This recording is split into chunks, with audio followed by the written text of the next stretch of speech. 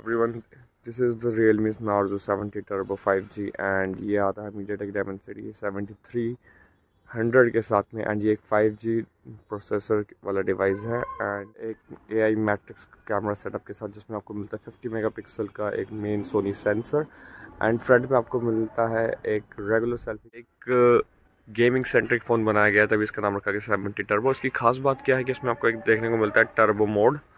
And जैसे ही आप turbo mode को अनेबल करें, जो कि जीटी फ़ोन्स का एक फीचर्स है, तो यहाँ पर ये फर्स्ट टाइम यहाँ पर आपको देखने को मिलता है, तो विच इज़ वेरी गुड। अगर आपको हेल्प मिलती है यहाँ पर 90 FPS गेमिंग एंड जिससे आपका गेमिंग एक्सपीरियंस ओवरऑल एनहांस होता है।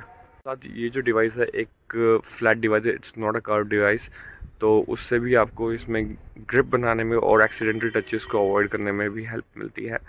एंड अगर मैं इसमें टॉप साइड में देखूँ तो अच्छी बात ये भी है कि इसमें आपको एक हेडफोन जैक देखने को मिलता है which is missing, but gaming device जिस तरह से इन्होंने बनाया है तो इसमें एक हेडफोन जैक होना इज़ वेरी प्रिलिमिनरी रिक्वायरमेंट। तो जैसे कि अब हम इसके अबाउट डिवाइस में जाकर अगर चेक करें कि अभी इसका क्या स्पेसिफिकेशंस रहती हैं, तो आप देख सकते हैं इसमें डला हुआ 7300 energy processor which is modified version of it. And साथ में इसमें आपको मिल जाती है 12 GB इनबिल्ट रैम के साथ साथ up to 14 GB virtual RAM का support, so which contributes to the 26 GB of RAM which is way way way to more.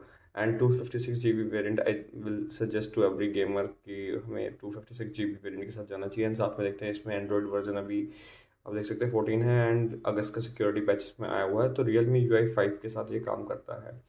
So this was all about the Realme Narzo 70 Turbo 5G, and if your budget is under 20,000 you're looking for a gaming device, then you can definitely consider this.